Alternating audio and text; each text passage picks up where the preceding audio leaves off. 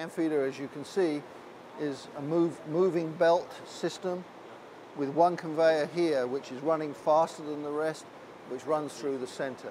The idea being that the operator will load this with cans, as you can see, and the cans will then merge down into a single file as they go down to the machine, which inverts them and places them on the puck. With the cans coming in, as we want this machine to be as automated as possible with the whole line, we use photocells on the infeed to the machine. So if this photocell does not see this can, this machine will not start. Right. So as the can comes in here, using these infeed star wheel, we pitch the can spacing to match up with the clamps that you can see here. You see the clamp? Yep. The clamp then comes around the can and it holds the can in this mode and takes the can around, and as the can is going around, it will invert it. The puck comes in from underneath and is raised, as you will see over here, as we run the machine. Right. The can continues through here, as you're going to see, and when we finish, we bring the puck back automatically to get another can. All right. And we now want to punch a hole in the bottom of the can to enable us to flange it. So we use exactly the same concept with the infeed, cans coming in through the infeed star wheel within the pucks. Our cans are being fed through normally. The die comes up from underneath and the punch comes down from the top. After we've punched the hole in the can, we want to roll the edge to create the flange that joins the heat exchanger to the can. This machine and this machine have a lot in common. As you can see, the designs are very similar. The can will come into this machine and the punch comes up from, the die comes up from underneath to create a form. The punch comes down from the top, so you push the metal and roll it into the form underneath. So you can now see, in comparison to your can with the hole in it, One, yeah. we now have flanged inside here. All right. And created a nice shape. Okay. Okay? So now we've actually made the beverage can. The beverage can has been converted into ready to accept the heat exchanger, and it will come into this machine here where we will combine the heat exchanger with the beverage can. So to see how that gets to this point, we'll go over now to the heat exchange line, and you'll see the heat exchangers coming in and how they get to here. The heat exchanger is brought to the line with the activated carbon already in the can. Right.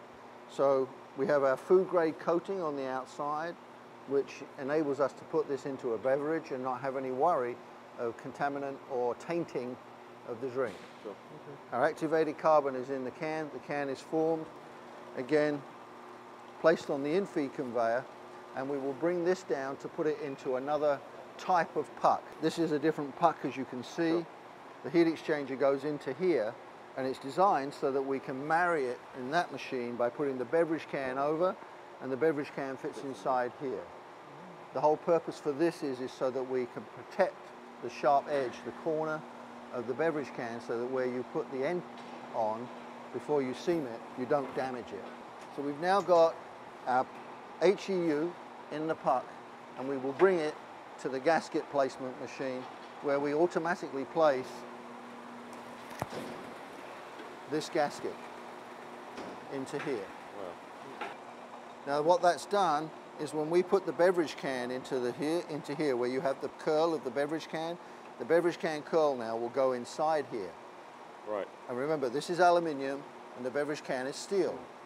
So we would worry about the electrolytic reaction between dissimilar metals. Right. With the gasket in place, Protects it. it's basically. gone. Yeah. Okay, we don't have that problem. It also enables us to ensure that when we crimp them together, we do not get any gas loss Right. from the heat exchanger into the beverage can. And you can see can comes out the other side, and we'll now go down to the turret where we mar the two together. So the beverage can comes in high, this comes in low. And as they come around, the first thing we do here is we grab the beverage can and we drop the puck away, so the puck is returned over here, off of the can. The beverage can continues around, and this comes up underneath the beverage can, and the flange of the beverage can is inserted into here. So again, a piece of equipment that was custom built just for joining these two pieces together. The valve now becomes an integral part which joins all this together, because we're going to crimp this and we're going to bulge this metal out in 6 places. We're going to force it out, and it will then hold this all together. And what you have inside of here, you have a set of 6 collets, like little jaws, teeth, that will open. So when the can comes in here, the head will come down onto the can. Once it's found the can, it knows it's there. Then this center cylinder here is bringing the head down, and the top cylinder drives a wedge all the way down through, causing the collets to open and crimp. Once it's reached the diameter that's preset, it will then retract and the head will come back up, and we will have the accurately crimped can. So we have our can nicely assembled, held in place. Oh, wow. Firmly fixed in there now. This up here is called a rotary union. So the gas comes in through the rotary union into the displacement head and then down through these stainless steel braided hoses to the gassing heads. Okay. So what you'll see happening, the gas head will come down onto here. This will be depressed by the head. You can see it going up and down. Yeah. It's depressed. The gas goes around the outside of this stem and comes out through the underneath directly straight into the HEU. So the CO2 then goes into the carbon and is absorbed into the carbon. Okay. Now we're filling by equilibrium. Right. Remember we said we want 10 bar of gas pressure in the machine? Yep. So we have a 10 bar regulator on the gas supply. So even when the machine stops like this, it cannot overpressurize the can. All right. Because the regulator is set at 10 bar. Once 10 bar is in here, it is equalized. Yeah. So no more gas goes in. So if you've got 10 bar over here, by the time you get round here, you've got no more gas. Right. It's 10 bar. Right. That's it. So the heads come up after they finish gassing, and the cans are then discharged. And from here, the cans continue round. We've got 2 more machines on their way from England, a pressure tester. Critical. Make sure that the CO2 pressure is in the can and that it is not over pressure. That's a safety feature. Sure. So we have a CO2 pressure tester that will measure every can, 100% pressure testing. Right. And it will have a data analog recorder and will record every can's pressure as it comes off. So we will know, and with the date coder, if somebody says this can was over pressure, we can go back and look at the data analysis and say, not true. Oh, okay. Okay? Would that be stamped on the can itself? No, no. It'll be, the date code will be stamped on the can, and the date code will then match the data that we have logged here. Logged in there. Okay. All right?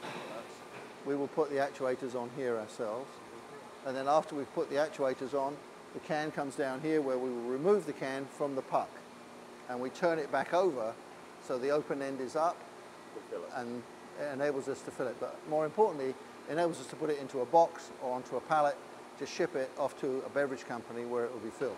The pucks are coming in here. It's grabbed by the unit, pulled out, the puck is dropped away, the can is inverted and comes out, voila. But you've now got your finished chill can that would go either into the beverage facility that he's going to put in here, or will go onto a pallet or boxes and be shipped off to the filling company, ready to be filled.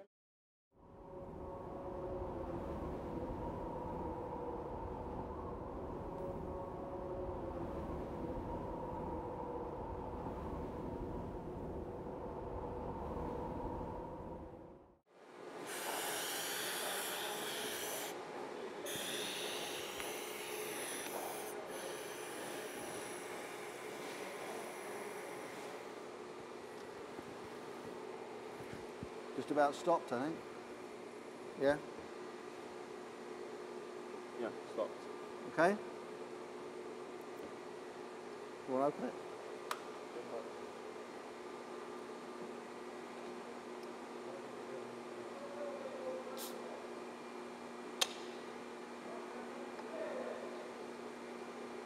Try it. It's on screen. It's safe. Yeah. It's only soda water. But finish it off. It's true. Sure.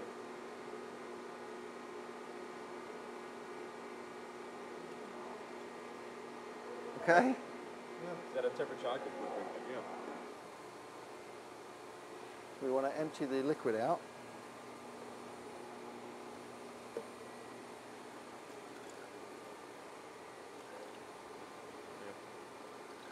See, that feels fun. Feel that. That feels fun. Yeah. Look at that. Yeah, that's. This black material that you see here, this is coconut-based activated carbon. So it's manufactured from coconut shells and converted into a carbon, and then it is activated under a steam process where we control the actual pore sizes inside of the carbon, creating surface area that when we inject the CO2 on the gassing machine, the CO2 then is absorbed into the carbon, and we can actually load this carbon with gaseous CO2. And then when we actuated the button, the heat that was in the beverage actually excites the CO2 that's in here and drives it off, and it comes up out through the valve. That's what you could hear. The hissing sound was the CO2 coming off of the carbon, changing the heat. So it's a true heat exchange system. And what we're using is the advantage of knowing that when you release the CO2, you will actually get a temperature drop. And that temperature drop, you can still feel it even now. Even though you've cut this up, you can actually still feel it. It's still cold. So we make this carbon content. We take the carbon as a powder and we compact it into a solid slug, and we then push the solid slug into the aluminium can inside of the beverage can, the heat exchanger, and then attach it to the beverage can as you saw over there with the valve, the crimp, and then we gas it. It's reclaimed CO2. We're not making CO2. We're not remaking CO2. We're taking CO2 out of the environment that's already there, using that. That's how it works. I mean, it's, in many respects, we think it's quite simple, but I guess that's because we've been working on it for so long. We just take it for granted that you all should know that.